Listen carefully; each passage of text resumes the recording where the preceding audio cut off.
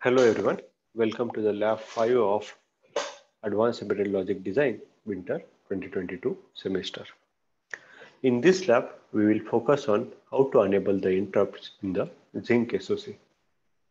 So before that, we will understand the importance of the interrupts in the embedded system and what are the different features in the interrupt which can be used in our application. Now, to begin with, let's start with the simple example of an embedded system. Which is deployed for the office security purpose.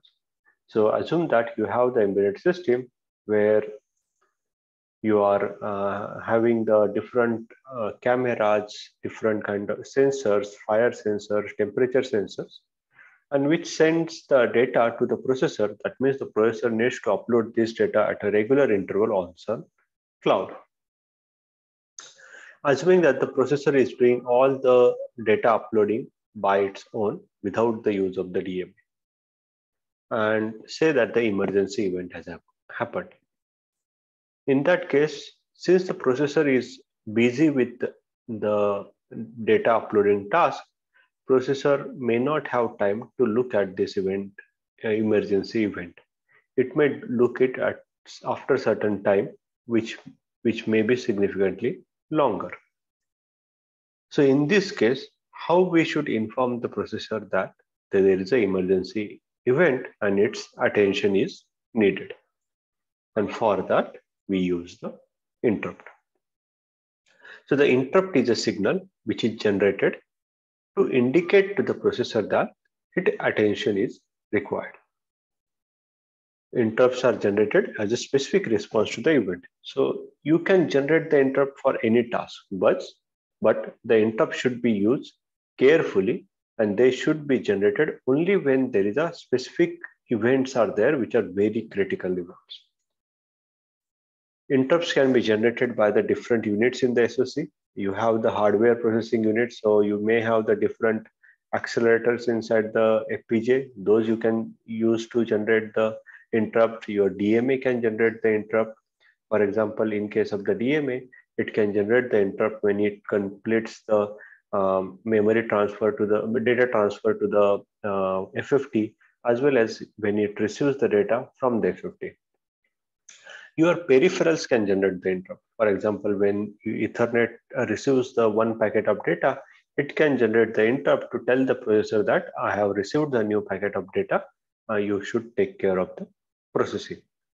Within the software, within the processing system also, you can have the different units which can generate the interrupt. For example, you may have the timers. This can generate the interrupt. You may have the watchdog timer. For example, watchdog timers are used in the embedded system to make sure that your system doesn't get hanged. So these watchdog timers are the free running timers. So they start with certain higher value and they keep on counting down. At the regular interval, the watchdog timer should get some kind of indication from the processor that processor is running fine.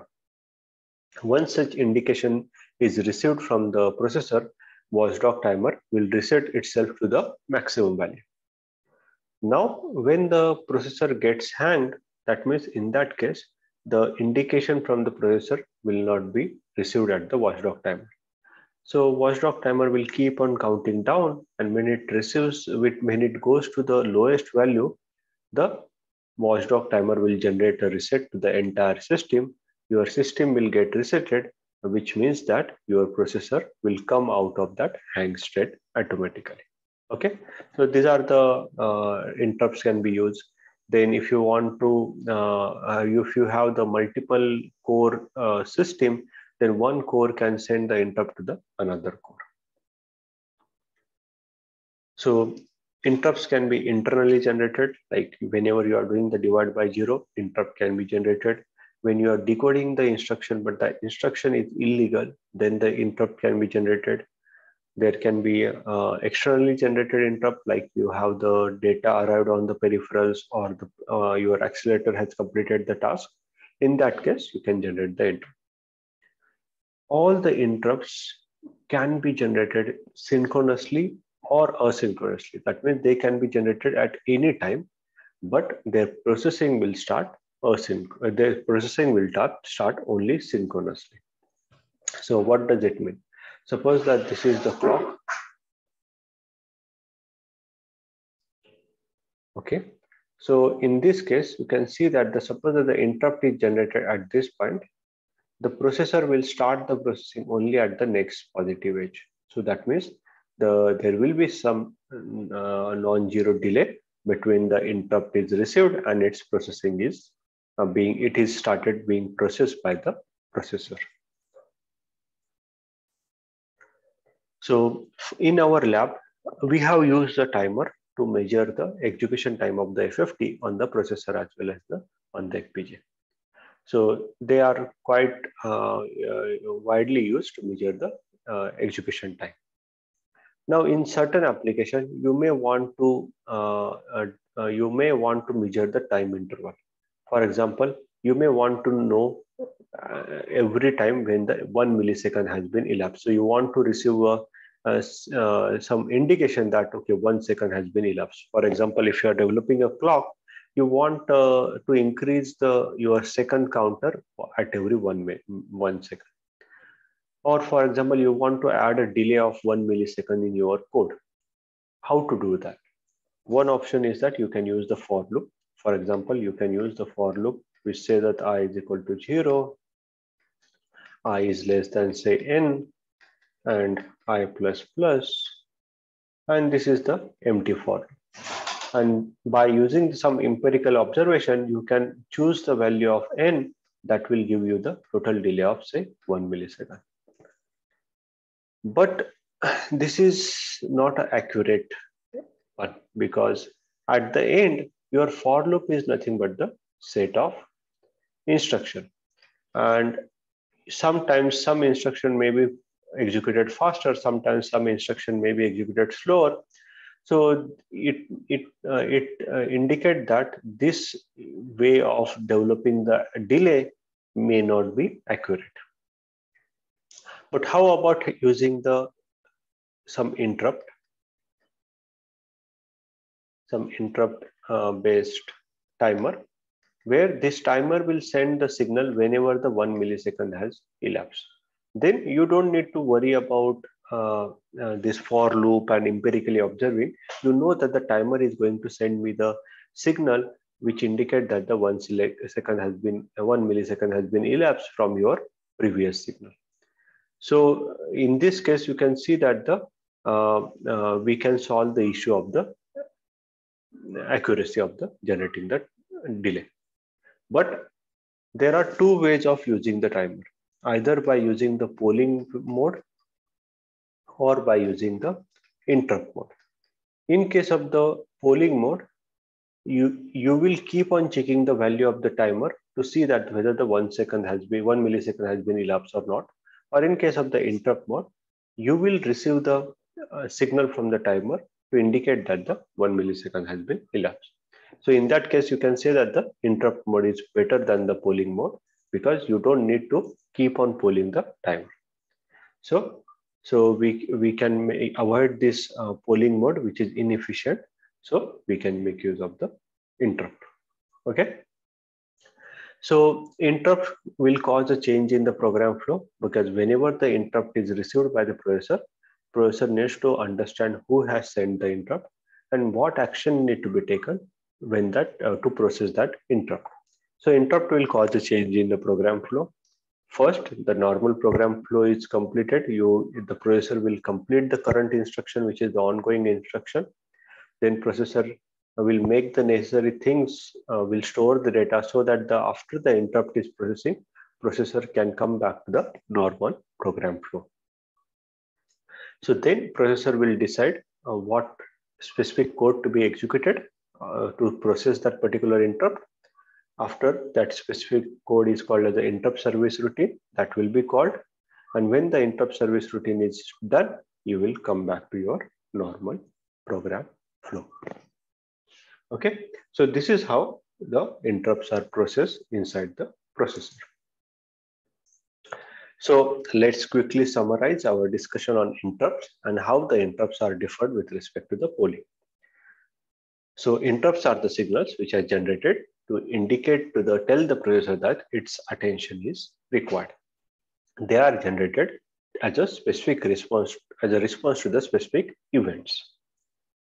Now, what is the difference between the polling and the interrupt? So in our lab, till now, we have used the polling. So what is this polling is?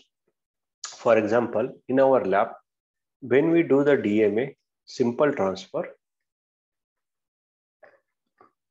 what we are doing, we are continuously checking status register of the DMA to see that whether that ideal bit is set or not. So this is called as a polling, and this leads to a lot of time wastage because you need to, when you are reading from the status register in the DMA at a regular interval, that means you are generating the AXI read transaction, and which will take some time, and this leads to the inefficient use of your resources because the processor has to do this task. So in the polling, processor synchronously samples the device status by software program. So it does it at the regular interval like we did in case of the DM. Processor needs to check each input and output device periodically to see that if that device needed attention.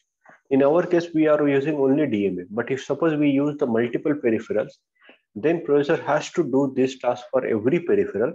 And if it is done in the time sharing fashion, then it may happen that the processor will take a lot of time to look at the particular device. But instead of this, can we use the interrupt which will allow the device to inform the processor that its attention is needed? So in that case, the processor doesn't need to go to each device and ask for the device. In this case, we know that the device is going to tell the processor when its attention is needed. This will help us for the processor to save time, to go in the robin round fashion to all the devices. Also, during that time, processor can do other important tasks, which are something more useful. So processor can continue with its own task, and processor knows that whenever someone needs its attention, that device will send the appropriate interrupt signal, and at that time, I can respond to that device. So use of interrupts lead to the improvement in the throughput and allows the processor to handle the peripherals in the most efficient manner. Okay. So why the improvement in the throughput? Because the processor doesn't need to do this round robin task of asking the device to whether you need its attention. It will, instead of that, processor can continue implementing its own task without delaying it. Also, here allows the processor to handle the peripherals in the most efficient manner. So on the device side also, the number of read requests from the status register will be reduced. So this will also lead to the better utilization of the peripherals. So this is same as our telephone system. For example, in a telephone system, if we don't have the ring option, in that case, that every regular interval we need to go to that, we need to pick up the telephone and see someone is calling or not. So because of the ring, we don't need to ring option. We don't need to pick up the telephone every time. We know that whenever someone is calling me, I'm going to, there will be a ring option, and I'm going to pick up the phone only during that time. So that means I can do my own task without going to the telephone and picking it up at the regular interval. So that's a big advantage.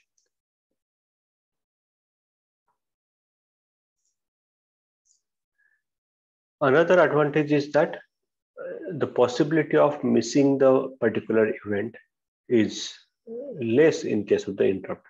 So again, going back to the telephone example, it is high. There is a high probability that you will miss some call if there is no ring signal. Similarly, in case of the round robin fashion, it may happen that the one particular device is needing its attention, but its It's it is not its its position in the queue is subsequently far away. So that means that event, it will not get the processor attention, and the subsequent failure or the error condition might happen. So that is the another important thing which can be avoided using the interrupt. So there are different types of interrupt. There can be a maskable interrupt. The maskable interrupts means these interrupts may not be important at all the time. Sometimes they may be important, sometimes they may not be important. So the trigger event of the mask interrupt is not always important. It is the task of the programmer to decide whether the event should cause the program to jump to the requested execution or not. Okay, that's how your user program will decide whether the interrupt to be processed or ignored at that time. Non-maskable interrupt. These are the most critical interrupt, and this should not be ignored. Okay, so they are much more important than the maskable interrupt. For example, power on reset, external reset, or some device fault. These are the non-maskable interrupt. And the third is the inter-processor interrupt. Here, one processor may send the interrupt to the other processor to bring its attention. Okay. Now, next we will discuss how to configure the interrupt in the zynq SoC.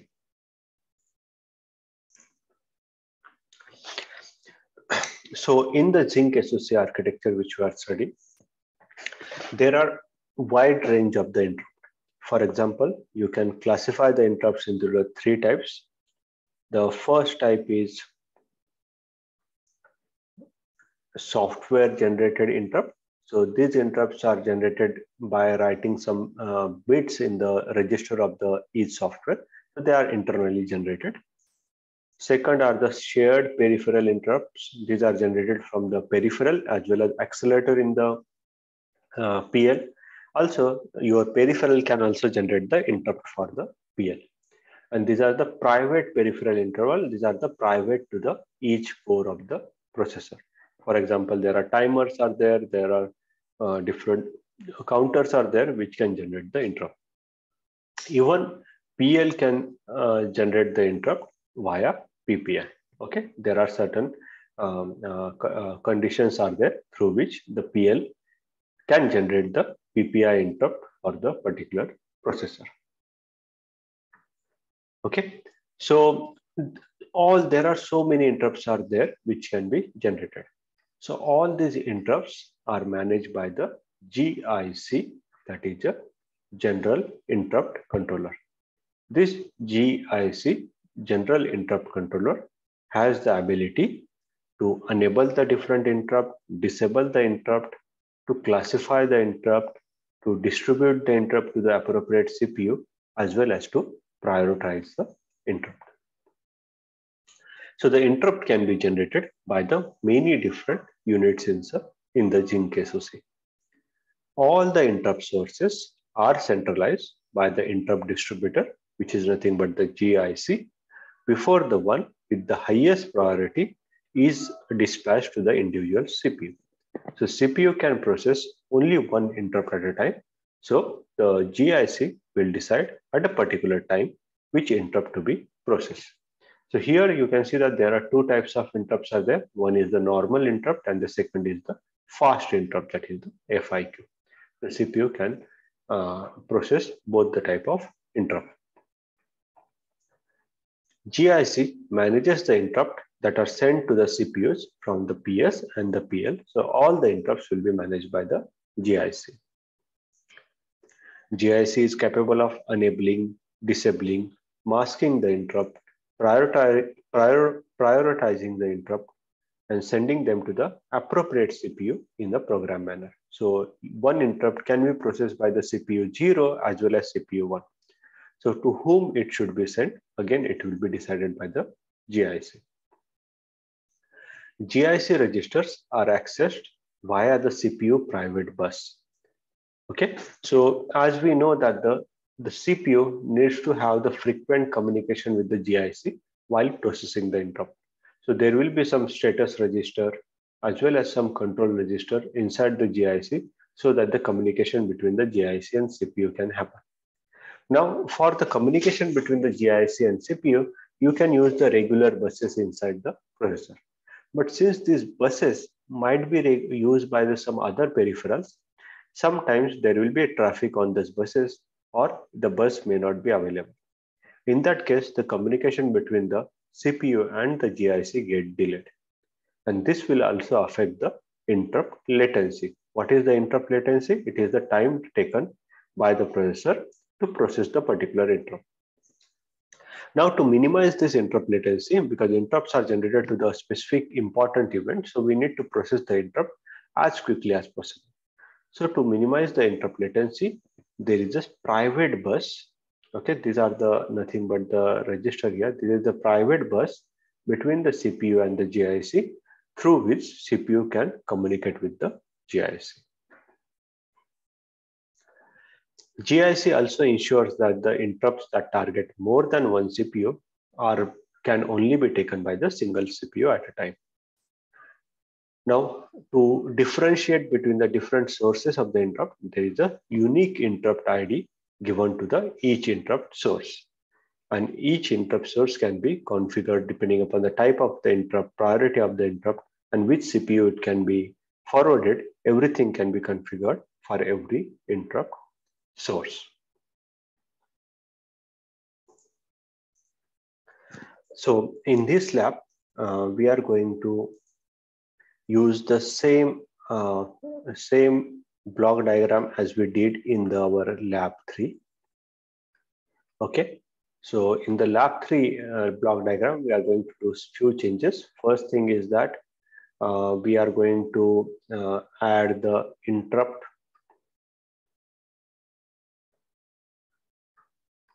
port on PS. So you can see that this is the interrupt port has been added. Then we are going to use the DMA interrupt.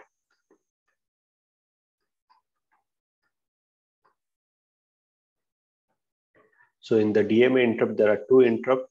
One is the MM to S. So this interrupt is generated when the DMA sends the data to the FFT, and S to MM when the DMA receives the data and DMA stores the data in the ACP memory via ACP port. These interrupts are generated. So we need to do the concatenation of those one so that we generate a 2-bit signal, and this 2-bit signal is then passed to the interrupt port of the PS. So these are the two things we need to take care. And in case you have not done the third part, in case of the ACP one, you can enable the cache coherency. This is not related to the interrupt, but this is what we have discussed in the last lab, so that by enabling the cache coherency, you can remove the need of the data flush and cache flush and the cache invalidate function, okay, which will help us to speed up the PL FFT operation. Okay, these are the changes we need to do. And in this lab, what are the things we are going to use? We are going to use this GIC. Then we are going to use the core 0. We are going to use the DMA here. We are going to use the FFT here. We are going to use the ACP port. We are going to use the Snoop control unit, L2 cache. Then we are going to use the timer. We are going to use the UART, and we are going to use the DDR. Okay, these are the things we are going to use in our today's lab. Of course, we are also going to use the debug one for the debugging of the code. Okay, so this completes the introduction of the interrupts as well as the what we are going to do in the today's lab. Now, in the next video, we are going to discuss the how to configure the interrupt in the zynq SoC.